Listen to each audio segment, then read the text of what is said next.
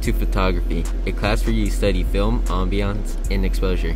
Here we got to speak with the teacher, Mr. Robinson. Hi, I'm Mr. Robinson, and I teach Introduction to Photography and Advanced Digital Photography. Lots of fun projects. You're going to learn about the history of photography. You're going to learn how to photograph, or actually you're going to learn how to make your own pinhole camera just like this. And you're going to have a chance, an opportunity to use your pinhole camera. This is another example of a pinhole camera that you'll be using. A little bit larger negative or paper.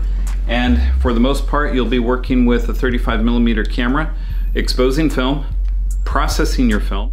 There are no requirements for taking photography, so if you'd like to learn more about the workings of light and film, it will be available on the elective form.